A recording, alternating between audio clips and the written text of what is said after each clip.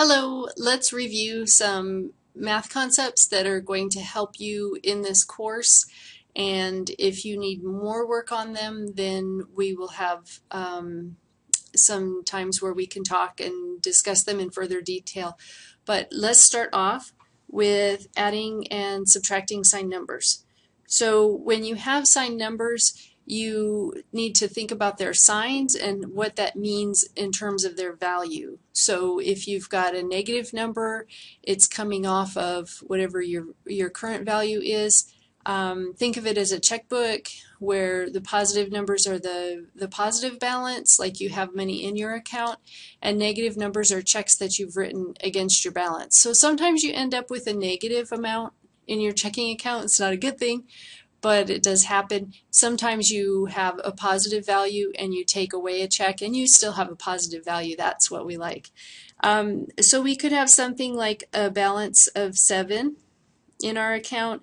Then we add $3, then we still have a positive amount, so we're up to $10. You can also think of it on a number line. We have 0,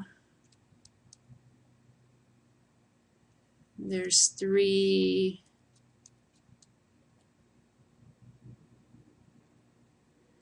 there's 7, and really what we're saying is that we're starting at 7, that's this number, starting at 7 and adding 3 to it. Starting at 7, we're going a positive 3, which puts us at 10.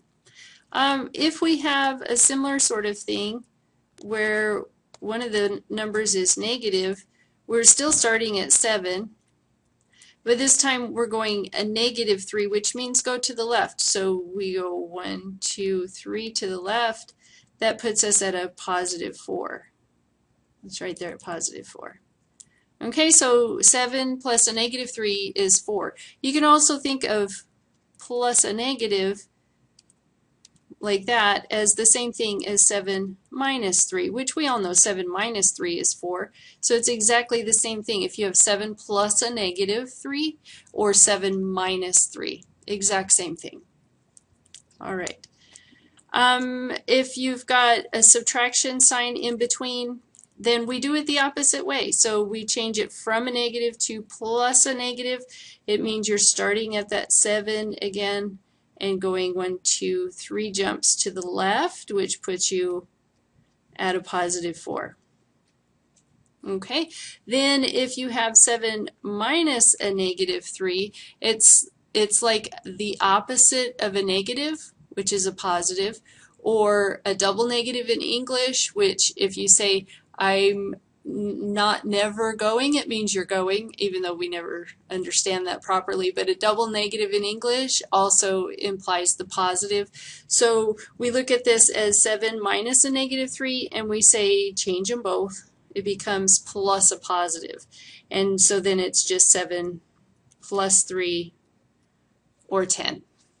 All right, let's take a look if we're multiplying and dividing. We have two easy rules for multiplying and dividing with signed numbers. The first one is if the signs are the same, then either you've got both negative numbers that you're multiplying or both positive numbers that you're multiplying, then the product, or when you multiply them, your answer is going to be positive.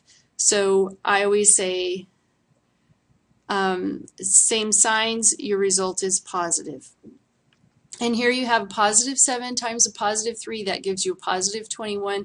Negative 7 times negative 3 also gives you a positive 21.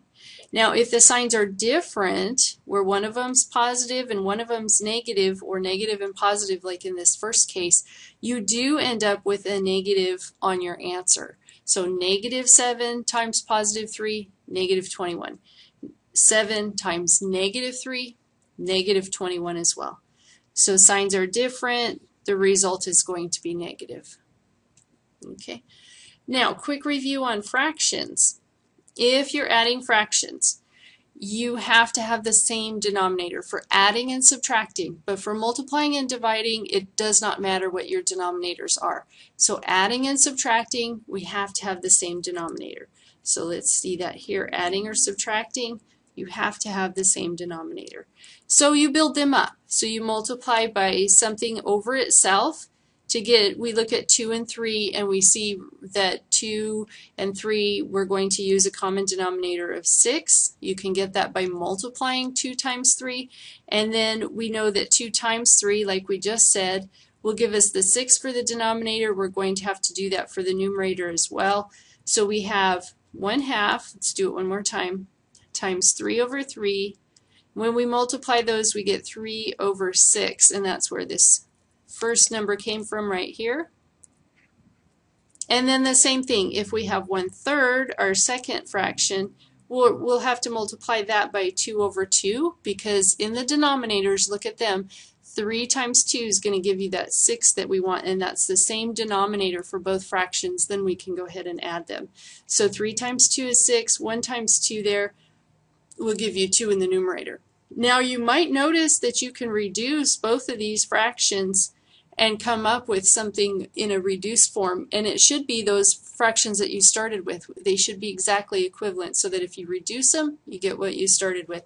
So that's a good double check, but don't reduce, because we want to leave them with sixths so that we can combine them here in a moment. So we have 3/6 plus 2/6, so 3 plus 2 in the numerator, and we get 5, and we're talking about 6 divisions of a pie or a cake, and we have 5 pieces there.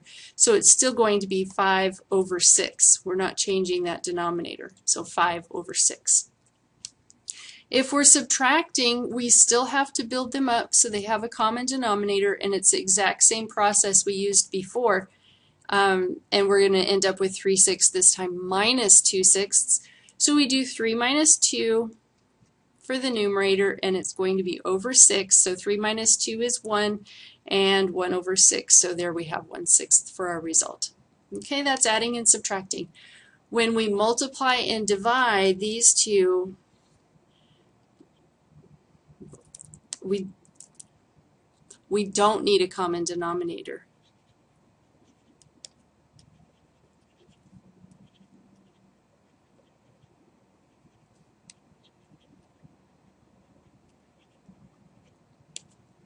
So we have 1/2 times 1/3, and to do that we just multiply. I usually show a little arrow there, multiply straight across the top, straight across the bottom.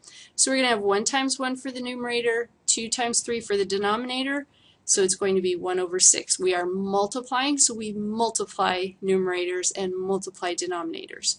So there's my fraction. If we are dividing, you might remember keep, change, flip, or the reciprocal, but we keep the initial fraction, and then we change this operation to multiplication, and we flip the second fraction. It's equivalent to what we started with there. So we end up with 1/2 times 3 over 1. And then now it's a multiplication problem.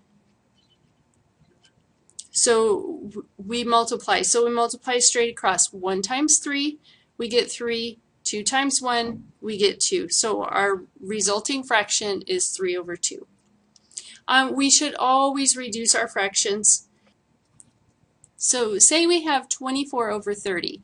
To reduce that, we're looking at the numerator and the denominator and seeing what numbers are in both places, top and bottom.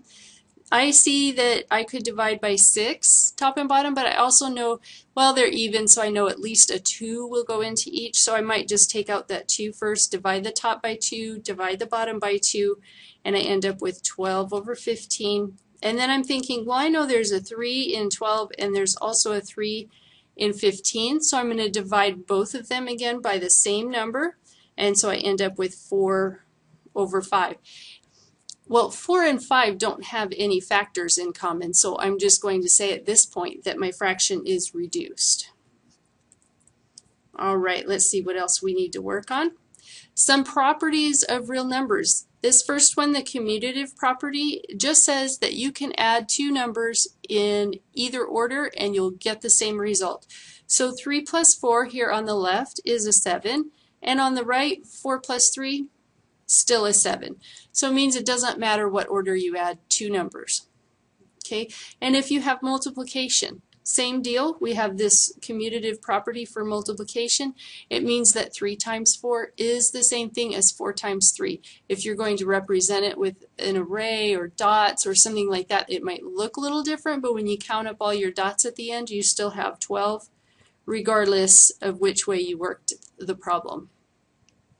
The associative property is going to tell you that it doesn't matter how you combine numbers together. If they're all being added, it doesn't matter if you do the second and the third sum before you do the first and the second sum. You could do it either way, it should work. Let's try it. So 2 plus, and then 3 plus 4 is going to give you 7. 2 plus 7 is 9. Let's try it using the other two first. So 2 plus 3 first. So I could add 2 plus 3 first and I get 5. And then if I add 4 onto that, still get 9. My second row had different numbers on it, but my total came out the same way. So they're equivalent. I can do either the first two as a group or the last two as a group. I could even do the first and the third as a group. All right, same thing for multiply. I can make different groupings and my results should be the same. So I can group the last two to be done first, or I could group the first two to be done first. I should get the same result. Let's try.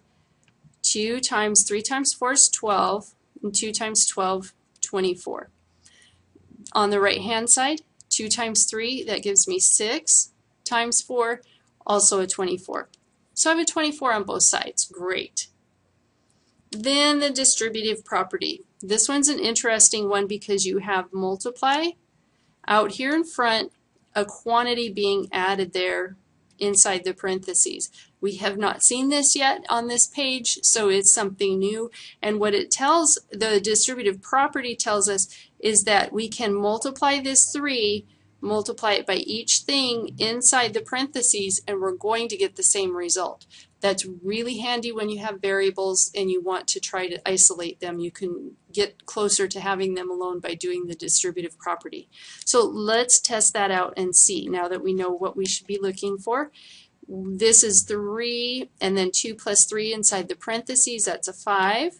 So 3 times 5 gives me 15. Over here on the right I have 3 times 2. This was distributed, right? So 3 times 2, and that gives me a 6. And then I'm doing 3 times 3, that gives me a 9. When I add 6 and 9, I get 15 as well. So either way they're equivalent. Now if I have an equal sign, which has to be there for this property, but if I have an equal sign, I can add the same thing to both sides of the equal sign and it won't change the value at all. So let's take a look. Say I have 5 equals 5 and I decide I want to add 3 to both sides. So I'll add 3 to the left, add 3 to the right. So we get the same thing on both sides. So we could add any number we want to both sides of an equation without changing the value or the fact that the two sides are equal. If we have an equation again, we also have a property that says that we can multiply both sides of an equation by something, whatever we want to, without changing the value of the equation. So say again we have 5 equals 5, and say we decide we want to multiply by 3 on both sides. Then on the left we have 15 and on the right we have 15, so it's still an equality. The left side is still equal to the right side. And we use this more often when we have variables so that we can get variables by themselves. And with that idea we can also subtract the same quantity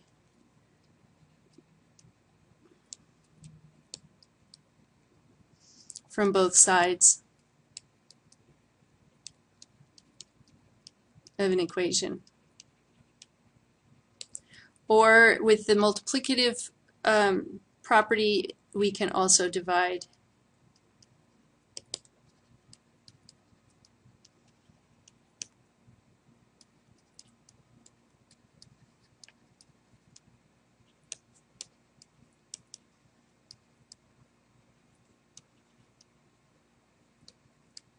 And that's because you can write subtraction as an addition problem, like plus a negative. Remember that from a minute ago? And you can also write division as multiplication. If you want to do, say, 15 divided by 5, you can also write that as 15 times 1/5. So divided by 5 is the same as times 1/5. So either way, it's the same operation.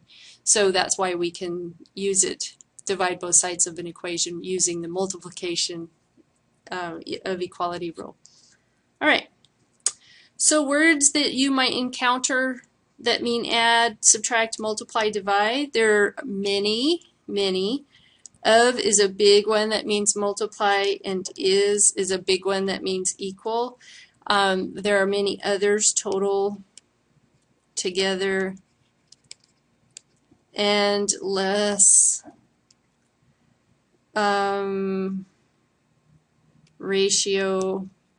There are several of these, and if you have more, you can go ahead, write them in. Make sure you know at least the ones that I've put on there too, because we do run into them frequently.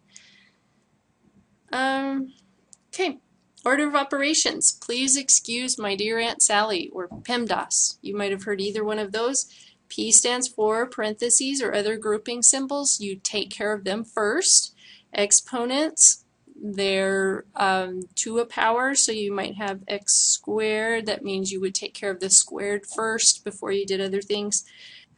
So with the MD, the multiply, divide, either one, whichever one you come across first as you go left to right with your expression, that's the one that you have to handle first. So if you have 15 divided by 5, let's say times 3, you have to do the divide first because it comes first as you move left to right. The multiply would be done second, so you would have then 3 times 3, or 9 for this one. Okay, it's a little bit different than what most people remember, but multiply and divide are on the same level, so they're done left to right. Same thing with add and subtract. So if you have 14 minus 7 plus 2, you have to do the subtraction first, and then the addition second. So you would have 14 minus 7, so that would be 7, plus 2, and that would be another 9. Okay. So prime factors are things you multiply together. 1 times 12, 2 times 6, 3 times 4, those are all factors of 12. Prime factors are the ones that have no other factors. So if you were to look at 12 and do a factor tree, you might choose 2 times 6, and then 6 can be represented as 2 times 3, but below the 2 all you could do is 2 times 1, so we don't even put it because the one in terms of prime factors doesn't count. So we just want to leave it in its lowest form, which would be in this form, 2 times 2 times 3. All right, that is your work there for the review concepts that will help you in this course.